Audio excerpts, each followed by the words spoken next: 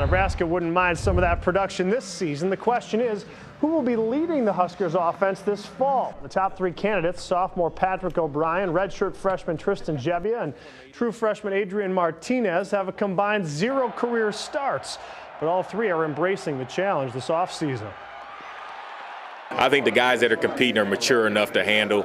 I think in the end they know that it's going to come down to what they do on the field. They're all excited. You could tell it's competition, but it's not any animosity, or they're all in it together and they're all rooting for one another, and the competition is going to help each guy become a better player.